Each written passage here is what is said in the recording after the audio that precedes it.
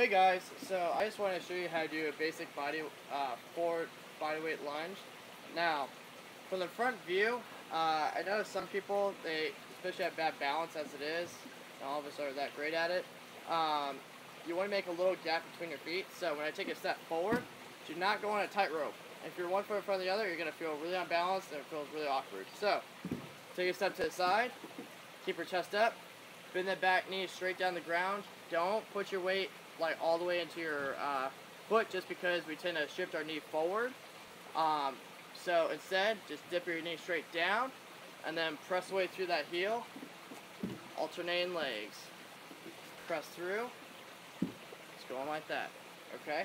Now for the side view, I want to make sure that you can actually make a decent stance. So, you go here, dip straight down, and then see how my back knee goes straight down, and I actually have a 90-degree angle, like corner of a square, right in my knee here. Then I put my weight through my front heel, push away. Down, push away, just like that. Okay? So, but one of the things to kind of look out for if you have any knee issues or anything, I'll show you a variation in a different video, which is called the reverse lunge. So, go ahead and try these out, see what you think. Just make sure that you're not too close like this. So I know some people, they think, oh, I need to go here because it gets the same kind of thing.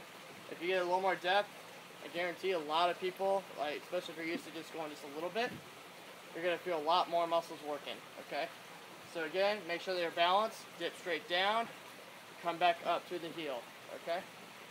Alright, thanks guys.